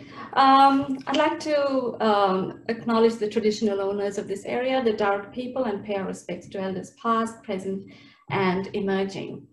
Today, I will be talking about my involvement in writing the CARI guidelines. It's been wonderful to hear the presentations over the last 2 days and hear consumer stories. The growing consumer engagement in research activities is really, really wonderful. And I've been part of 2 CARI guidelines. I've been part of the consumer guidelines for renal biopsy and the COVID-19 consumer evidence summary for kidney and kidney pancreas transplant recipients. They were really wonderful experiences, and I would really like to talk to you about the 2 pieces of work. So a little bit about the history. Sorry, I'll just go back. I'd like to take you through a little bit of the history of consumer involvement in CARI. The first consumers were involved in 2009. A little bit of an involvement happened even before that. There was a committee member in the steering. The steering group had a consumer member, but with very little input at that point of time. We had in 2011 the first consumer reviewed guidelines, and in 2017 we saw the first consumer friendly version, the first AD-PKD guidelines that had considerable amount of consumer input, but was not consumer-led. The first members of, sorry, my computer is really playing up. Okay. Last year, in February 2019, we saw the first 2 members of the CARI office, that was Nikki and myself. We wrote the consumer biopsy guidelines, and then within 1 year, in May 2020, we had the second consumer-led guideline on the the COVID-19 guidelines, and we were a group of 6. It was a great experience. The 2 guidelines were completely different. The experience was different, the situations were different, and the topics were different. The biopsy guidelines, we kicked that off with focus groups in 2019 to determine consumer priorities. There were 2 writers, Nikki and myself, and this was voluntary work for us. So we sort of really took our time. We explored the way we wrote the guidelines. Because we didn't have any strict deadlines, we were experimenting. And it took a while for us to determine what the whole writing process would look like, what the end product would look like. And we went back and forth in refining the documents. We decided first to start to have a 4-page information guide that would incorporate all the feedback from the focus groups. And then we thought it would be good to have a 1-page summary. And then, of course, we felt, oh, we did need an infographic that would be fantastic to have. Ultimately, we had 3 documents. So it did take a bit of time, 11 months to come up with it. But of course, we were experimenting and with everything, starting from formatting to language, to layout. So we really had, we took our time with that. It was reviewed by the steering committee. While writing the COVID guidelines, the COVID-19 guidelines for transplant recipients, we had a lot of experience by then from writing the biopsy guidelines.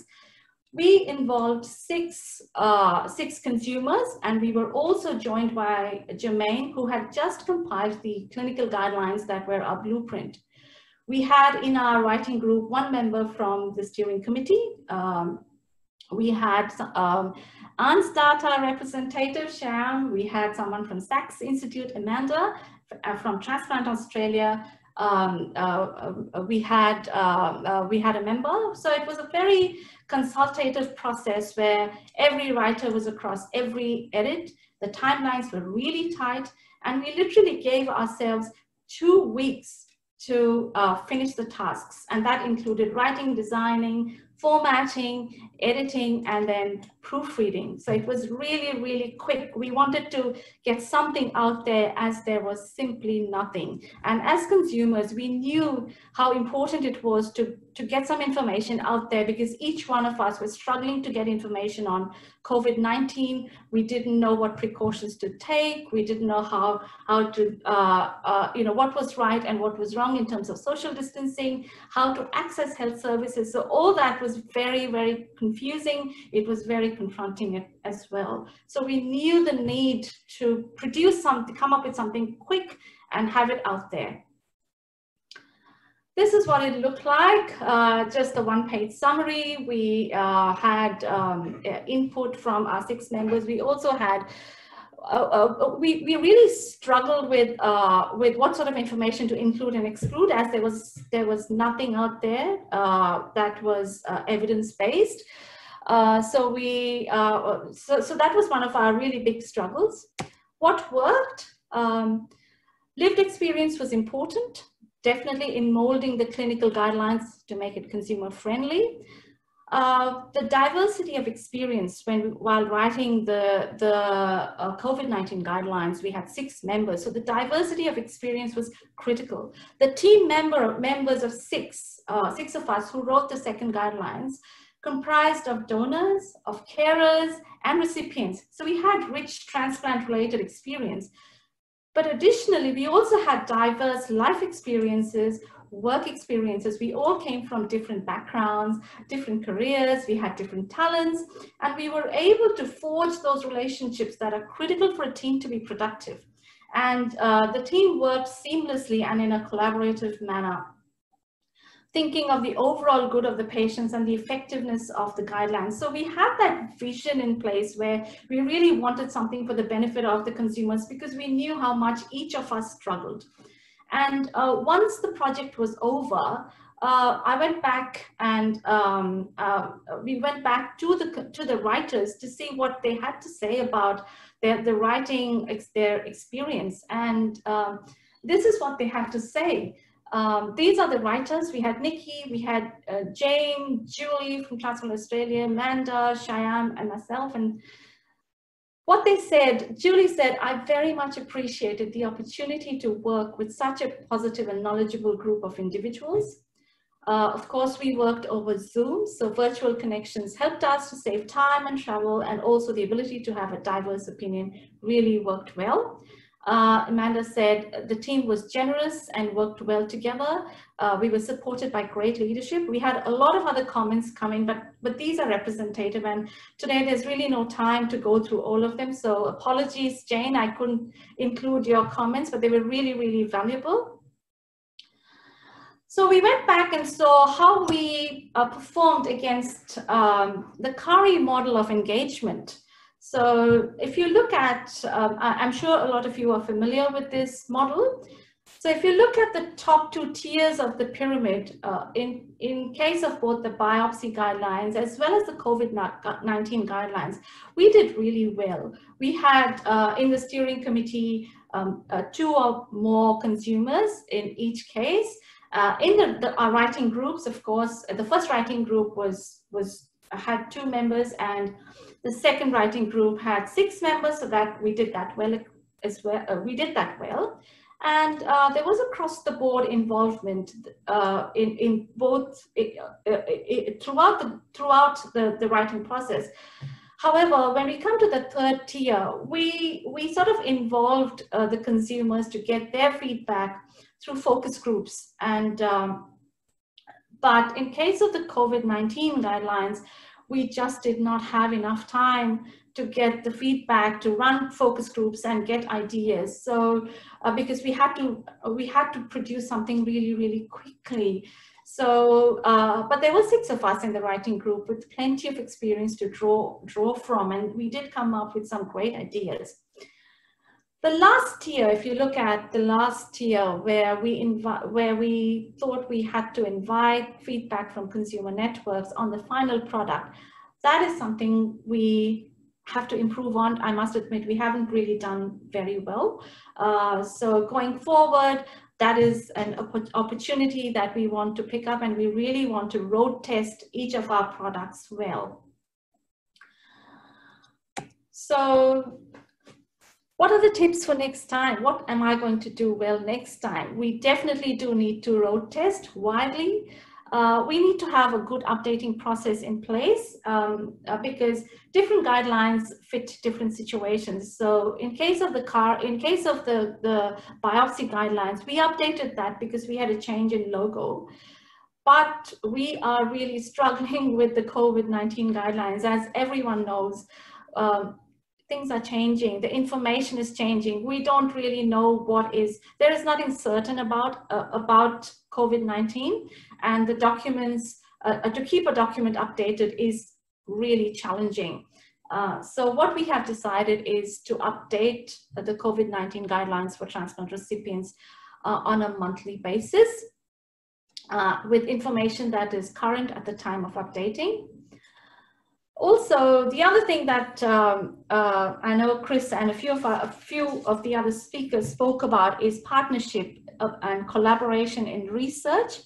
I found that with research, as Shyam mentioned, there was a researcher-led sort of study that and research activities that can happen, and of course we can have a completely consumer-led study and research activity. But what I find is a partnership works the best. And when we have a partnership and when we have a group of people working together, as with any teams, we need to have autonomy and flexibility, of course, but we do need to have set boundaries, set expectations, that are put in place right at the start. And so that's where we need to talk about terms of references and boundaries. So that is something we really need to do well next time.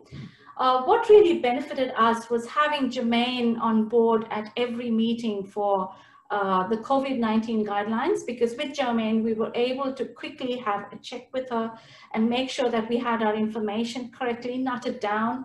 So that sort of speeded up the process.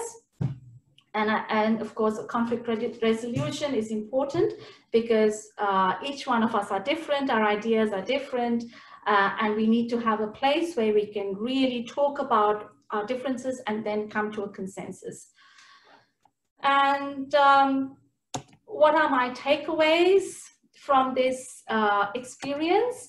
I think leadership is the key. Nikki was a fantastic leader in the way she ran each meeting.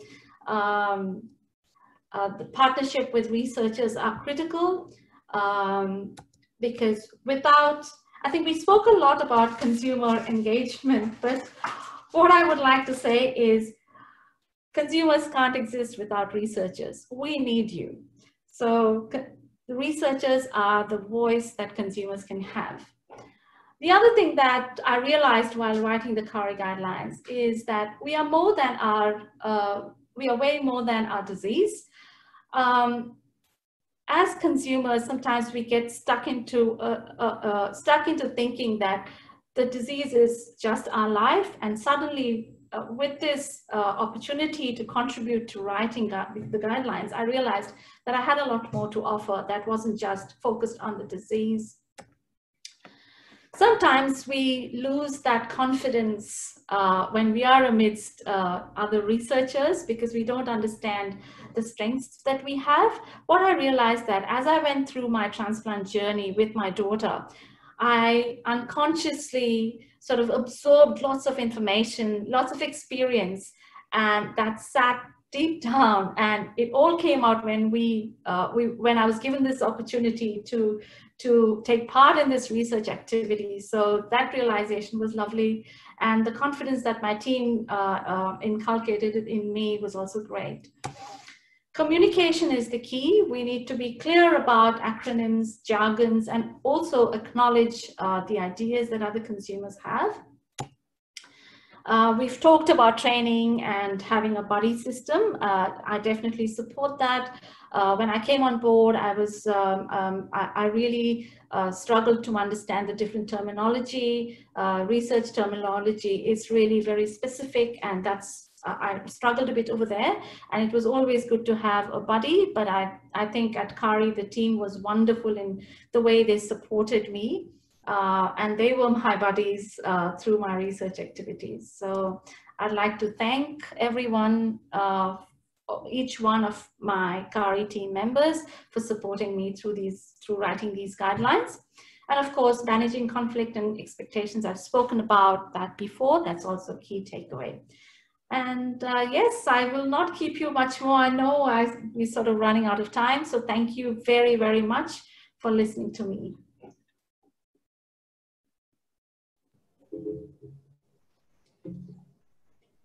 Thanks, Chandana. That was a really nice presentation, and I'm sure the audience will appreciate spending the extra times to hear those powerful stories from you, Charmaine and Nikki. I have a question for you from Kelly. How many First Nations representatives are part of the writing groups, either biopsy or COVID guideline? Oh, all of us were from Australia. Sorry, she's talking about the Indigenous people. No, we didn't have, Nicole, would you want to take that question? Nikki?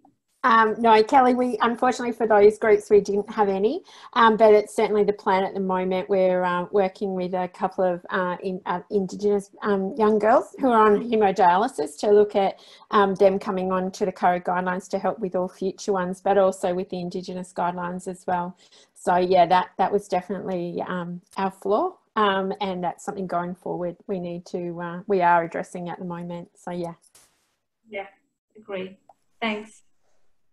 Thanks, Chandana and Nikki. If you don't have any further questions, let's thank all our presenters today. That's been really wonderful to hear those powerful stories. And it's not only the stories that makes us special, but the skill set they provide, these patient partners, in bringing them up to date with the research skill. And I want to thank all the CAs for empowering our consumers to be powerful advocates, not only in terms of promoting research, but also ways to incorporate us in your projects. This BEAT-CKD work is really pioneer in setting consumer engagement in kidney health among Australia. So I'm really thankful for all the BEAT-CKD investigators to make us an empowered consumer. And we are an example that we can't go back. This is the new normal. And if you're not involving researchers, you have to pick up your game. And let's not undo the work in terms of involving consumers because of COVID. We'll keep ahead and go ahead. Thank you very much. And our next